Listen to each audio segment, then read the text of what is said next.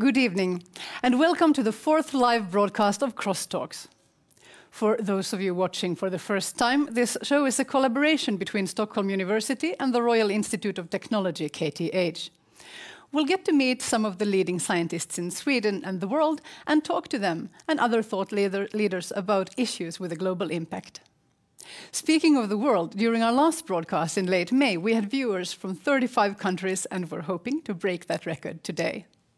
And as always, at the end of each talk, all of you watching us online have the opportunity to ask questions on the air. You do so by calling us on Skype. We're called Crosstalks TV. Crosstalks TV is also our Twitter handle, and our hashtag is, of course, Crosstalks. Now, we have lots to cover tonight, so let's jump right into our first talk. All human civilization is proof of the astonishing problem-solving skills of this species. We've faced down enormous challenges from the natural world. We've cured many diseases that were fatal in the past, and we have connected almost all human communities to each other. But sometimes solutions to problems create new problems, and that is the theme of tonight's broadcast. We will start with some practical examples. What happens when medicines developed to aid the human organism leave our bodies and enter the ecosystem around us? Or when efficient agricultural production methods designed to end starvation become a threat to our survival? Joining us tonight to discuss the negative and sometimes catastrophic effects of our efforts to make life better are Göran Finnveden, Professor in Environmental Strategic Analysis and Vice President for Sustainable Development at KTH Royal Institute of Technology. Welcome. Thank you. Christina Rudén, Professor in Regulatory Ecotoxicology and Toxicology at Stockholm University. Welcome. Thank you. Göran Lindbergh, Professor of Chemical Engineering at KTH. Welcome. And joining us from Berlin on Skype is the award-winning filmmaker Markus Imhoof. Welcome to Crosstalks. Christina, pollution, overfishing, overfertilization are some much publicized threats to our seas, but you are working on a less well-known challenge.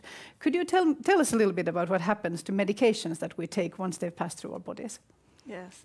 Well, my expertise is in chemicals. So first and foremost, we should acknowledge that chemicals are abundant everywhere. So they are all around us right now. They are in our clothes, in the furniture, in the cameras, and so on.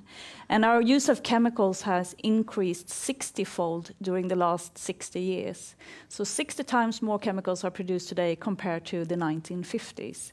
And our regulatory systems to risk assess and risk manage these chemicals has not developed in the same pace. When we talk about pharmaceuticals, they are like a small group of chemicals, and they are very special group of chemicals. They are, of course, designed to be safe for humans, but they are also designed to be not degraded so easily. So that's why they survive the passage through our bodies. They also survive wastewater treatment, and that way they can enter the aquatic environment. And these are molecules that are designed to specifically interact with biological systems, humans as well as animals. So, for instance, in the last decade or a bit more, we have learned that hormones from oral contraceptives also works perfectly well as contraceptives for fish. So two groups of hormones, the estrogens and the progesterones. When fish living outside downstream wastewater treatment plants are exposed to these hormones, they become feminized and infertile. And just recently, we also discovered a new group of chemicals, anti-anxiety drugs, designed to affect the human central nervous system and also affects fish. So they become calm, fearless, and change their behavior. And this is not dangerous in itself, but it makes them more prone to be eaten by bigger fish because they are not afraid of them and they don't hide the way they used to do without this exposure. And of course, if this is in the seas, I mean, if it's in the system, if these chemicals are in the system, there's a risk that other animals will become exposed to them as well. So this might be an even bigger problem after. Approximately 200 different human pharmaceuticals has been identified in surface waters around the world, actually. So there are quite a few different substances out there. Göran, Finnveden, you've specialized in environmental assessments of different systems. And so some of your case studies involve waste management. Would you say that the waste management systems that we have today are any good? Well, I think they have improved in many parts of the world, but they could be further improved. I think there are great possibilities for increasing recycling, increasing reuse, and also, of course, prevention of waste. Waste prevention is we often talk about the waste hierarchy, and waste prevention is on the top of that waste hierarchy. It's without any intention of minimizing the importance of this, to the layman, recycling sounds like a very old strategy. It's like I remember that from the 70s. So clearly, I mean, is it still important? We thought we'd kind of solve this. How much more could we do? What effect would it have?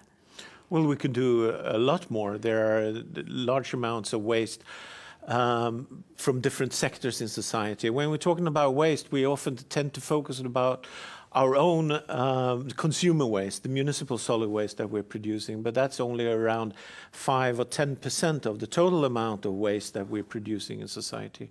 So there are large amounts of industrial wastes, etc., that could be reused and recycled in different ways. Are some of these much more important than others, so some categories?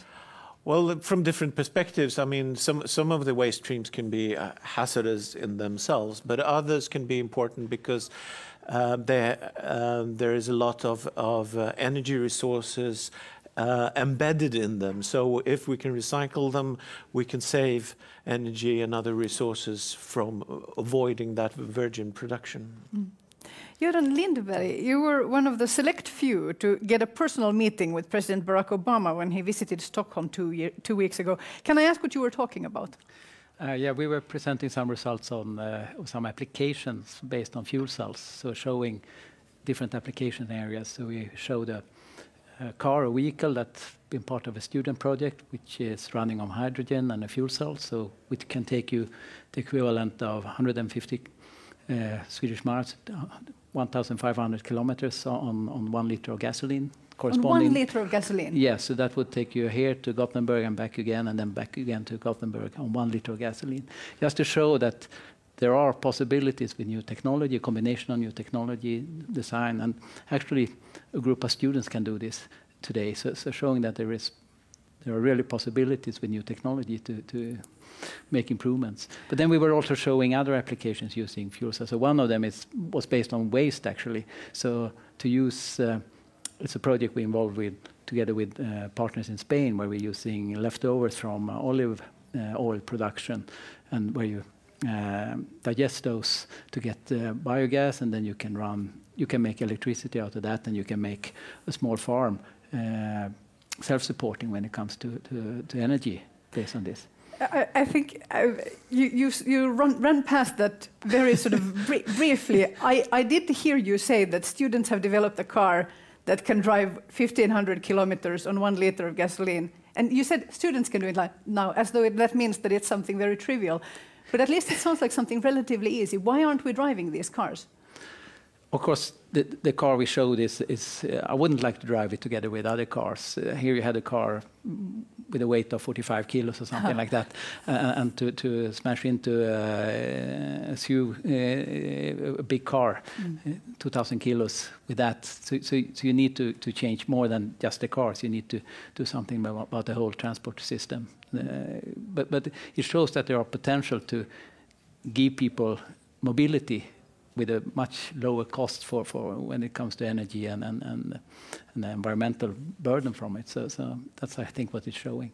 I think so the transport system, obviously, globally even, is one sector where our urge to make things easier and better for humanity have had unpredictable big consequences. Let's take this constructive, hopeful message that there might be new solutions. Let's put that here. We're going to return to that in a little while. I'd like to turn to Markus Imhoof. The latest of your movies is the award-winning documentary More Than Honey. In it, you take a look at the alarming decrease in the global population of bees. In many regions, 50 to 90% of all bees have disappeared. Markus Imhoof, why is this important? A third of everything what you are eating is linked to the work of the bees. So the insects and the plants have a cooperation. The plants need to make sex insects, and a third of everything we eat is like this. Also, between 70 and 80% of all the plants would this. We're having some problems with the line. Sorry. Yes, the sound. I'm sorry about the sound. Mr. Do something else? Sorry, the line is cutting a little bit. Oh. Is it better like this? Let's try it. Yes, let's try it. Or from the mouth? Shall I try it? Yes, please. So, did you understand the beginnings that this cooperation between plants and insects is very essential because the plants couldn't live without insects? Let's have the numbers again. Did you say 1/3 of everything we eat? 1/3 of everything we eat is linked to this work of the bees. And 70% of all, or 80% of all the plants around us need the bee. So this Shall I try without that one? So this is a very big problem. I think we're going to watch the clip now. Here is a little selection from More Than Honey.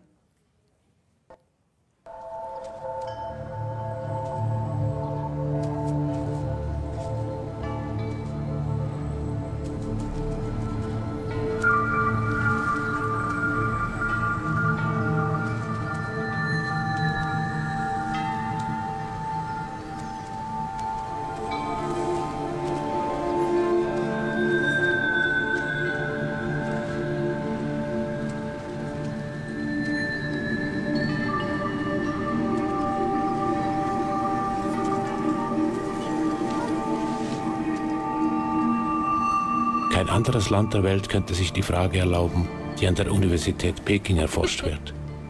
Wer bestäubt besser, Mensch oder Biene?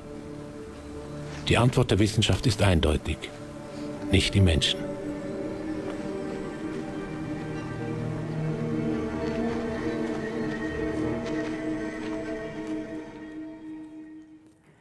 Markus Imhoof, what did we see? This would be the utopic vision already existing in China when the honeybees wouldn't be here, and if humans would have to do the work of the honeybees. And if we would do it, an apple would cost like a Swiss watch. So only rich people would eat and the other one would starve. Why do you think it is that bees have started disappearing in massive numbers? There is not one smoking gun to be.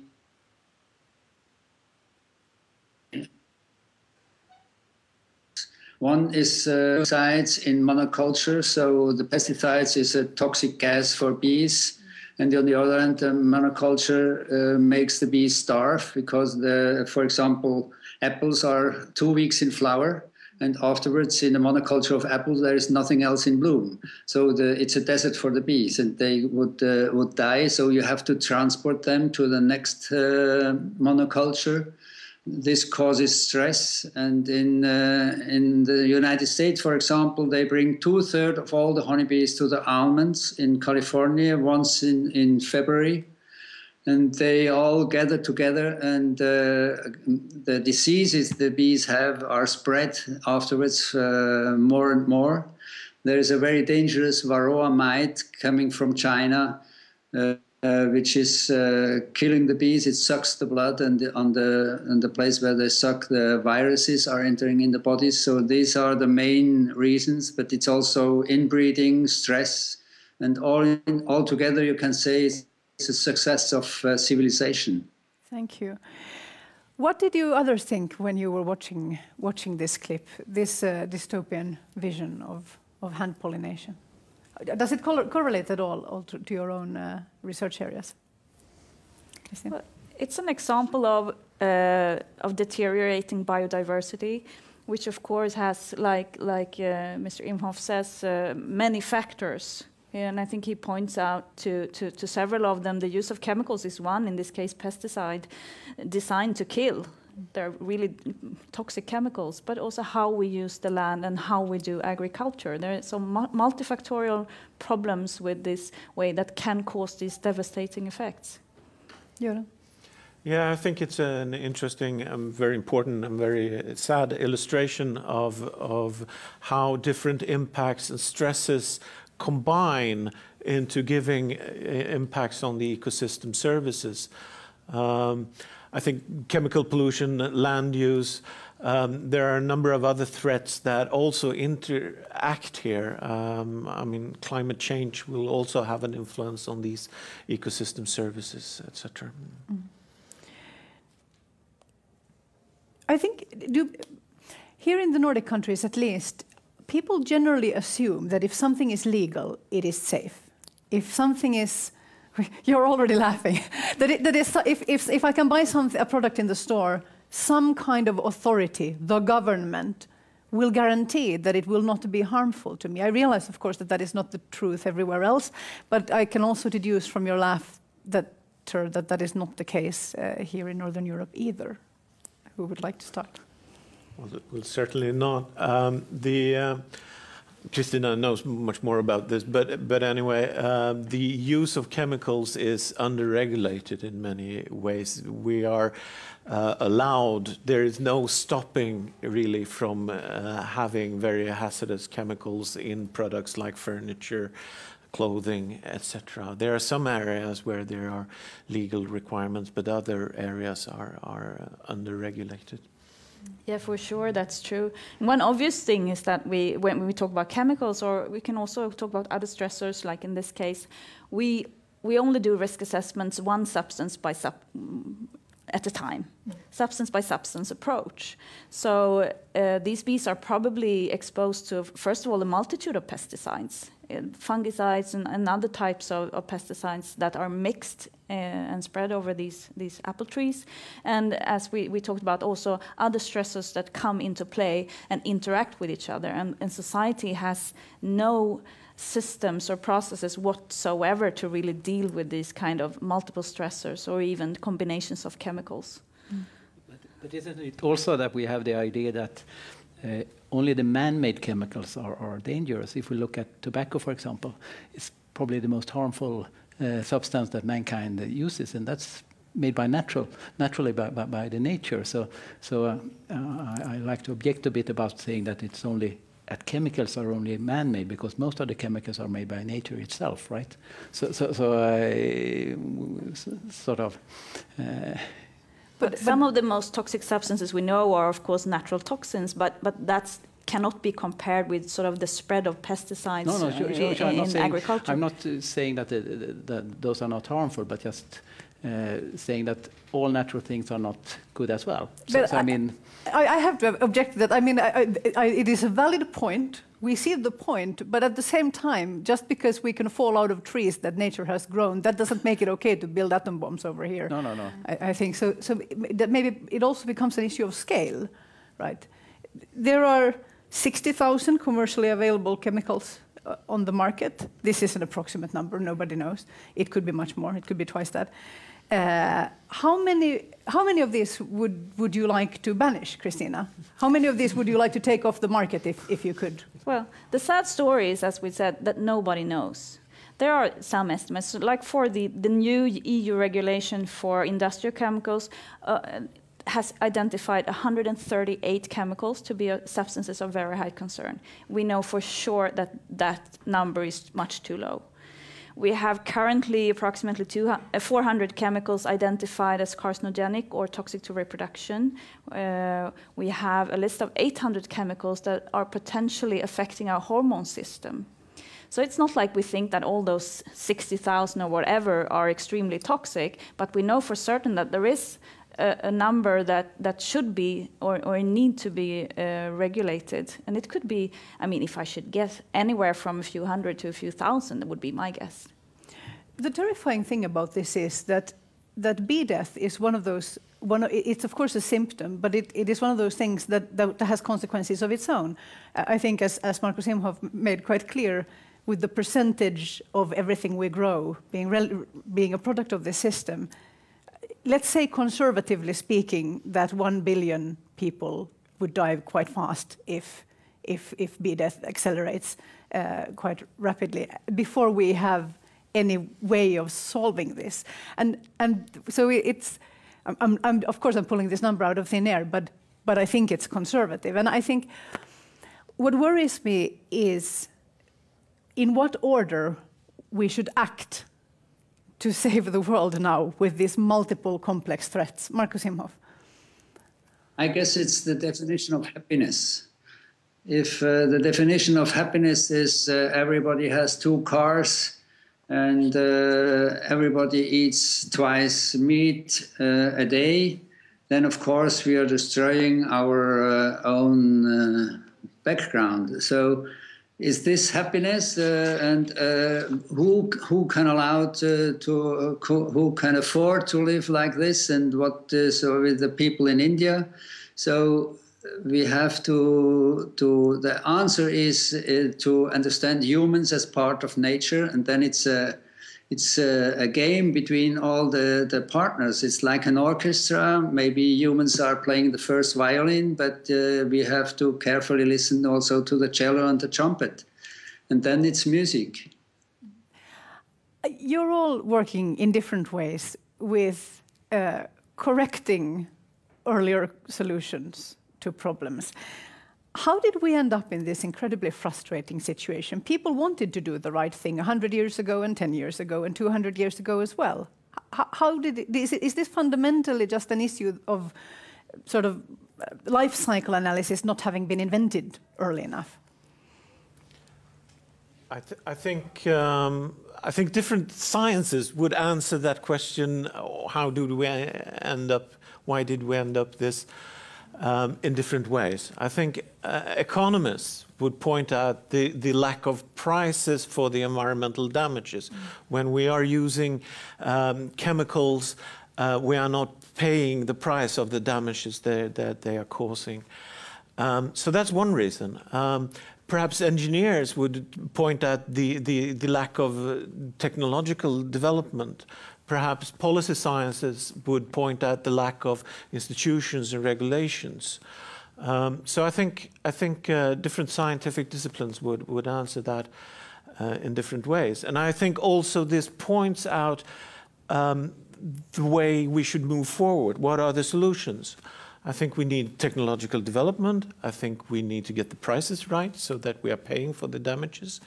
And I think we also need to build institutions and regulations that take care of the long-term investments and the long-term decisions that we have to make. Are you others optimistic about building these institutions that can act long-term? Are you confident that there is any power at all that has currently that kind of a long-term view? Markus Imhoof. In my film, you see a solution which nobody has expected. The killer bees are the safest, the healthiest bees on Earth. They can survive, and they can live with the varroa mite. They are stronger than all the other bees. But it's a solution we wouldn't have, even if it is the killer bees are coming out of a human laboratory. But they are now, for example, in Brazil, where they come from, Brazil has become the 4th most important honey-producing country in the world. And people are afraid of killer bees, but nature have found another solution. We wouldn't have thought about it. So nature does not need us. Nature will find a solution without us. But I'm optimistic for the world, but not for humanity. For those of us still rooting for a solution where we're still in the picture, who realistically can act to build these long-term solutions? Is it the grad students out here? Should we say to the students, you have to go out and start these companies that will do these things within, let's say, a commercial environment? Is it researchers? Can we build? Because I mean, what we need, of course, is political consensus. But I find it difficult to see. Yes. I think we need a young generation, well trained. So I think that's why I think education is a very important part of it, and also to be trained to see this in a more holistic perspective, not to be specialized in a very narrow field, but really see the full picture and understand that the technical solution you have to work on or the problem you have to solve must be good in many senses. It's not only a quick fix of something, but really fit into a bigger picture. And I think we have started to change our education in that direction, but we need to do a lot more to really show people this. But I also think there are great challenges or great possibilities for young people really to find a really interesting future to start to work in this field. So I really encourage people to take on that challenge. There's a bit of the future for everyone to say. Yes, basically. for sure. Yes. Because I think it takes these personal initiatives as well. It can't only be regulations or so on. It also takes your own. Christina, at the same time, we do need to outlaw, for instance, chemical substances. Yes, I also have, of course, great hope in the next generation, but I think that this generation needs to work too. And I think we need also brave politicians that can take these difficult decisions and turn the development around to a more sustainable course. And we all have a responsibility. I don't think as consumers or even as students, but as Democrats. We have an obligation to learn more. I think we have an obligation to influence societal processes and, in particular, our politicians in a more sustainable way. So it also becomes part of being a good citizen is to become educated about these issues? Yes, by democracy, not as a consumer. That's my point. I don't think that everyone should go out and stop buying this or stop buying that. But as democratic individuals, we can affect the future of our society. Göran Lindbergh, here in Stockholm, we've set a goal to have 0 carbon emissions from cars in 2030. How realistic do you think that is? That's a political goal. Yes, I think if we follow the trend right now, it's not realistic at all because changes are going far too slow. But I think there are possibilities. Göran Finnveden talked about, for example, waste, not as a problem, but really as a resource. For example, making fuels or making reuse them or make good chemicals out of them. So there are possibilities, but we must. If we follow the pace right now, we won't. I don't think we will make it, because we see that if we look at, for example, electrical cars, they are far too expensive today for a normal consumer to buy them. So the incentive is too small for and I think that's what you're talking about, that it's not enough for an individual consumer to take the responsibility. It must be easy to be a good guy.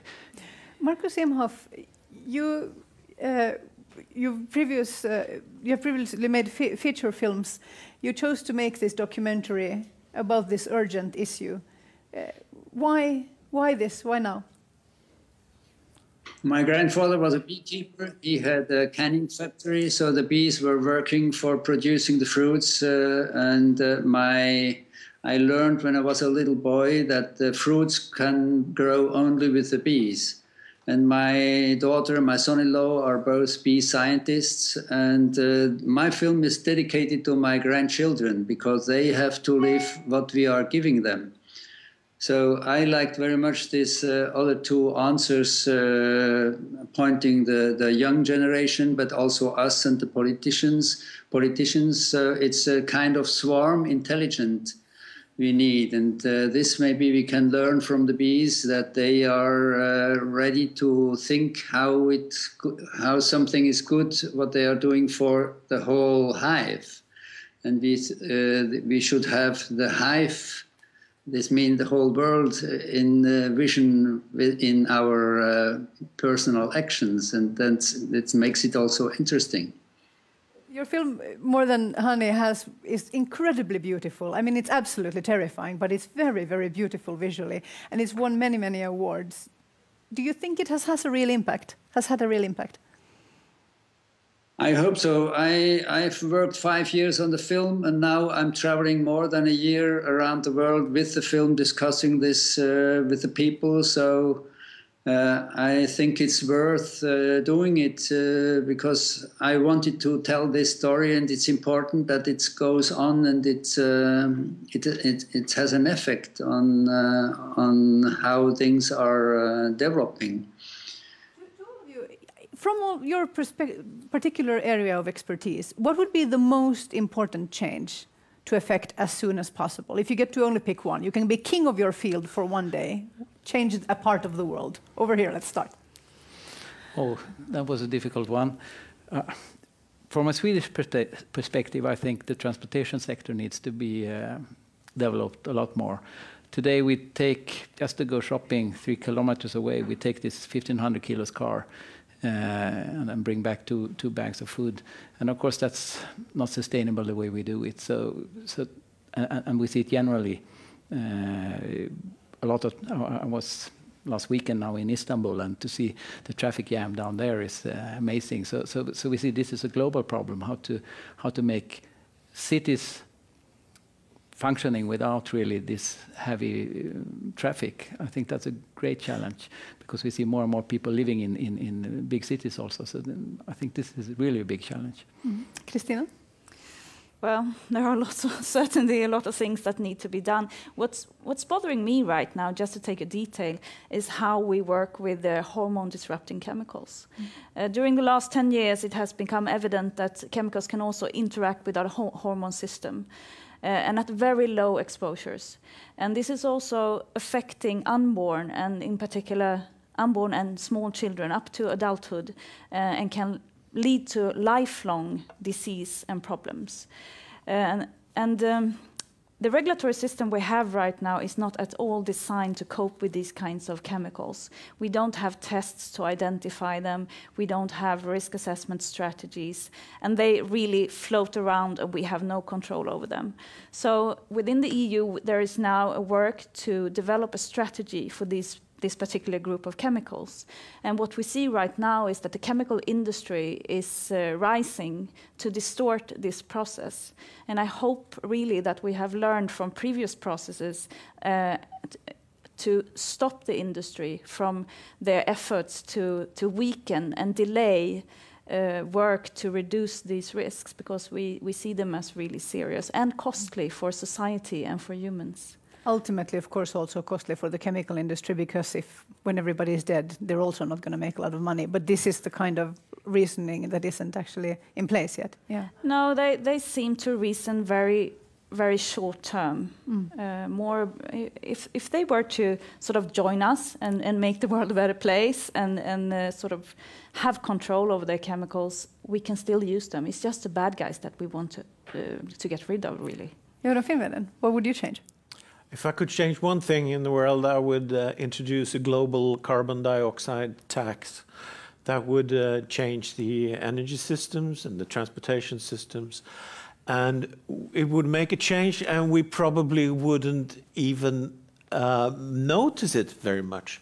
I think, for example, the carbon dioxide tax we pay in Sweden, it has changed the way we are heating houses, etc., the energy systems very much. And most people don't notice this because we still have a warm house and it's just heated in another way.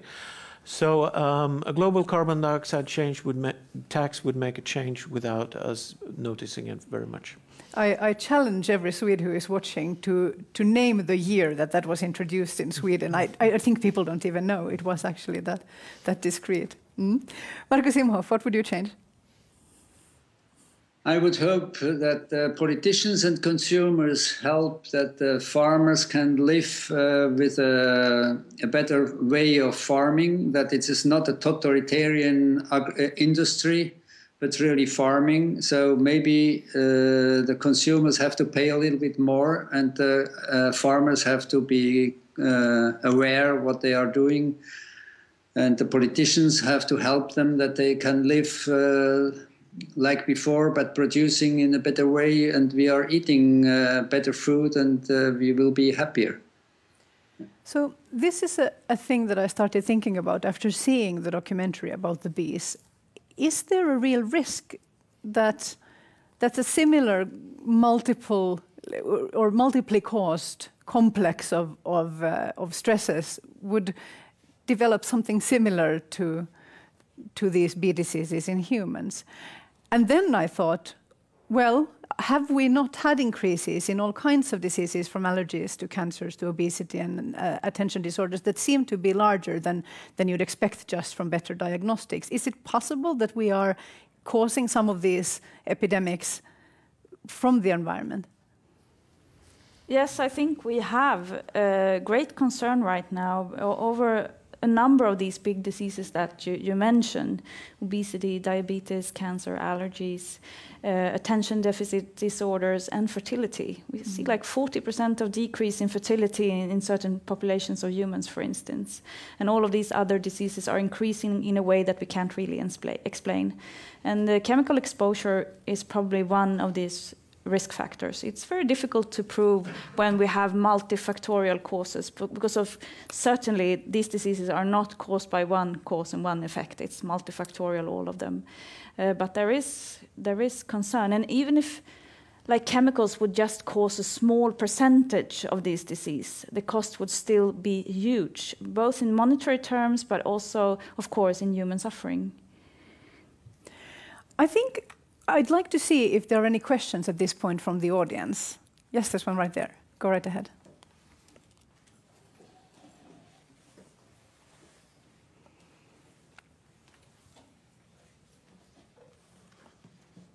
Yeah, hello. Hello. What's your name, please? Sorry. What is your name, please? My name is Eric Leijonmark. I'm studying my master's in applied mathematics. Yes.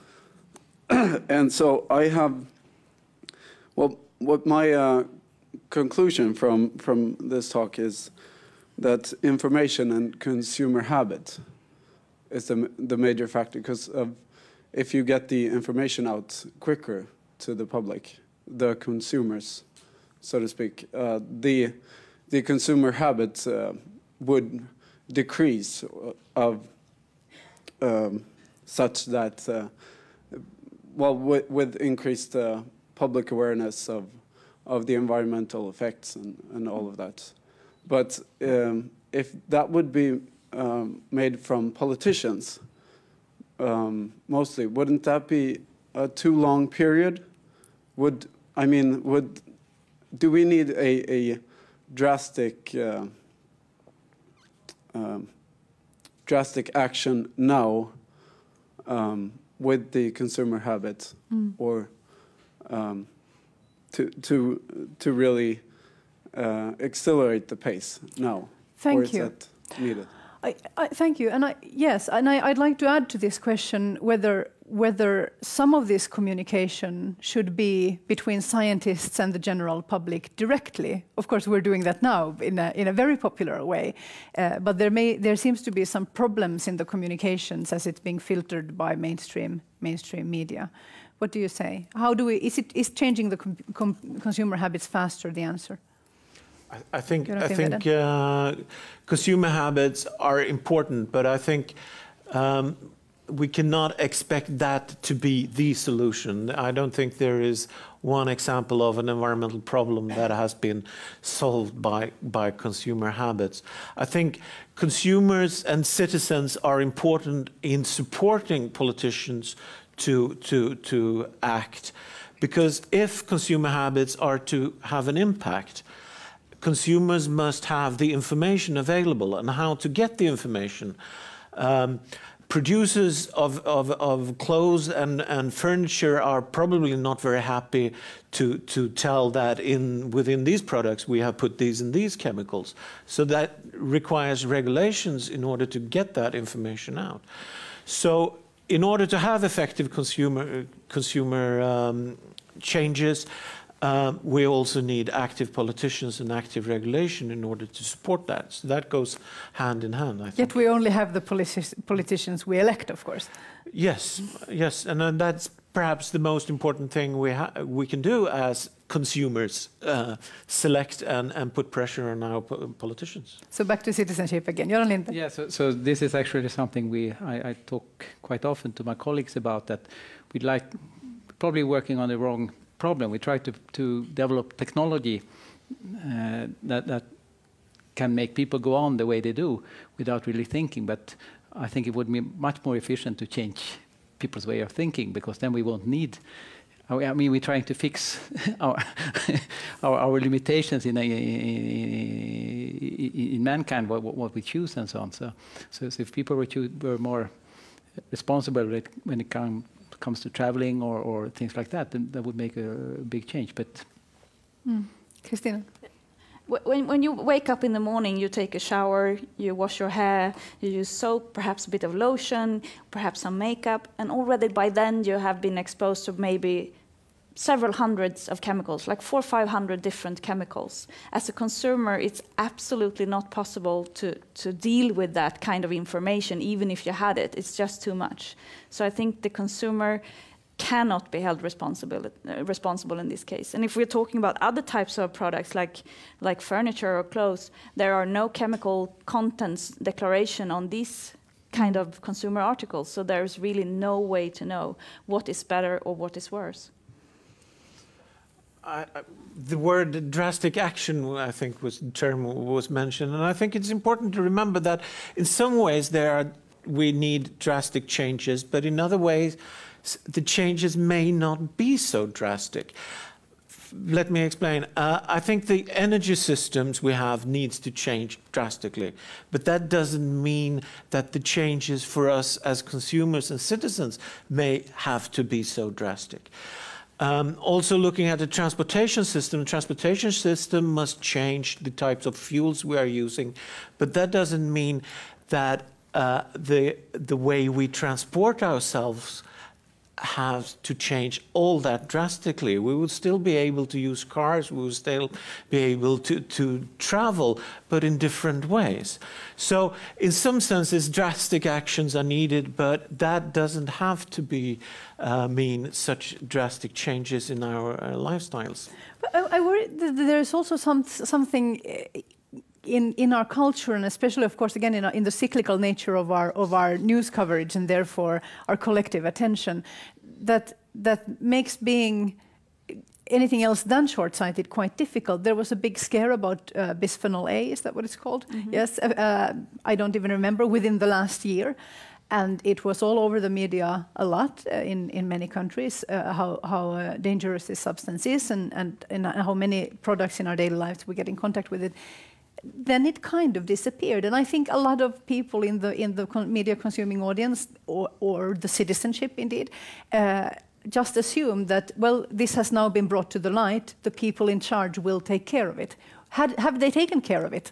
Or should we, every time something like this comes to the light, should we all start individually and start taking responsibility about following up what happened with bisphenol A, for instance? Christina? Well, what the decision makers did was to ban bisphenol A from babies' bottles. And that's a very, very good thing to do, because, as I said, this is a hormone-interrupting chemical. So reducing the exposure of the smallest children is a very important thing to do.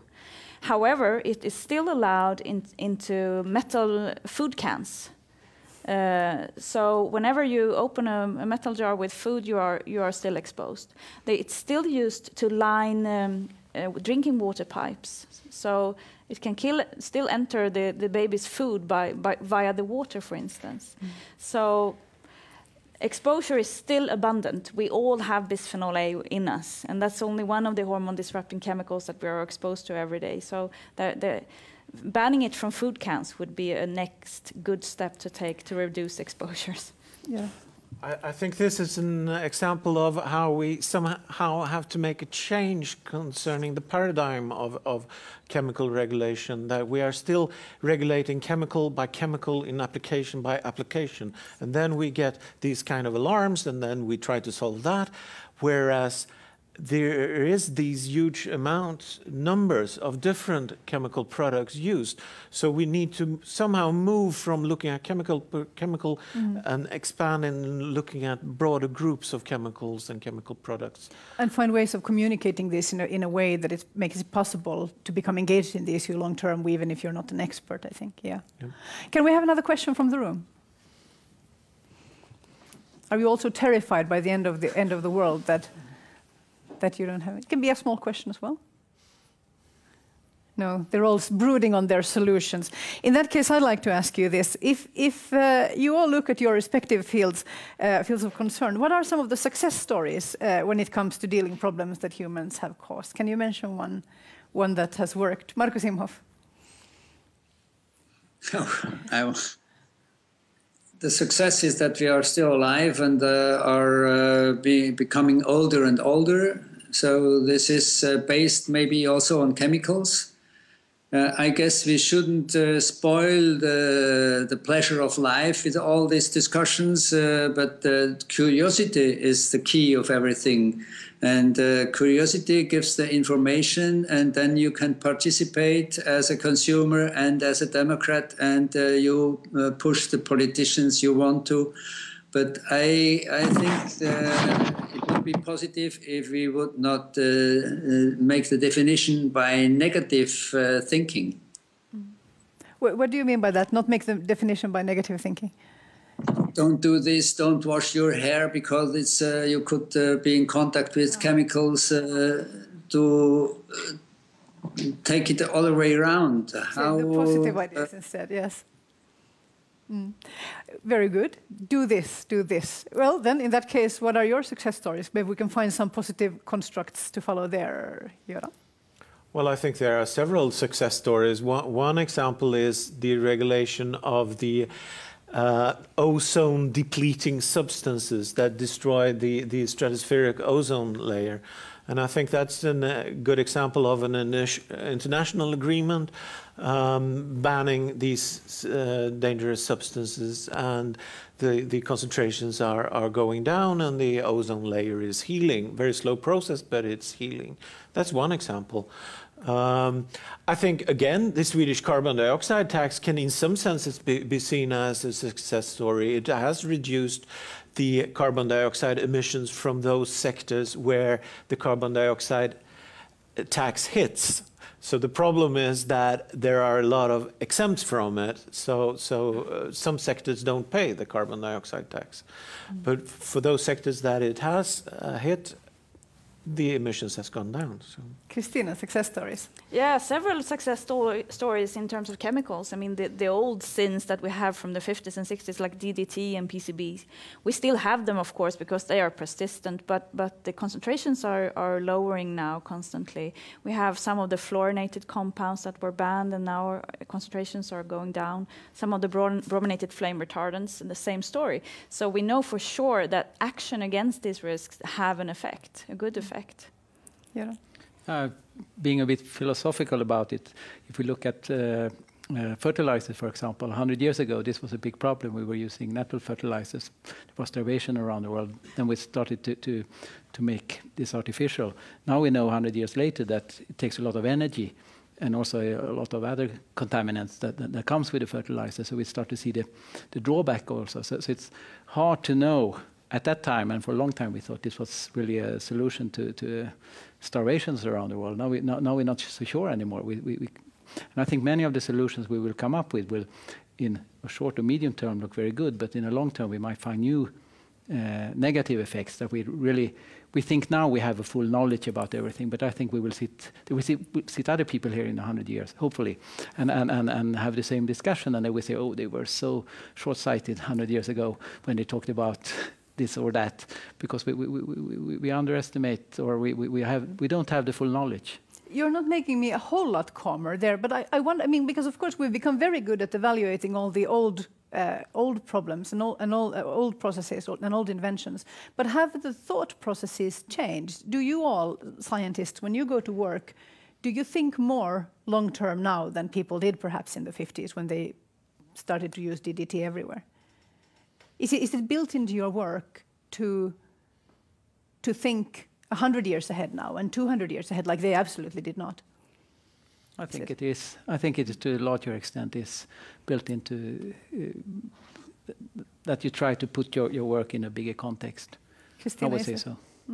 Well, I'm not sure. I think the development is going in that direction, but I don't think we have come very far. If we look at politics, for instance, I think it's still very short-sighted, and economics for sure.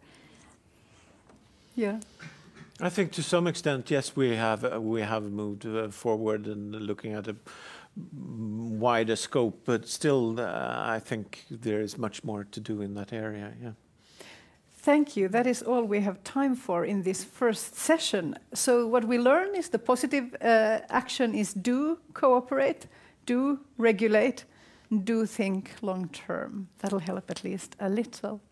The scientists will now move backstage to answer your questions directly online, so do keep tweeting. We'll be back on the hour with unintended consequences in the global financial system. See you then.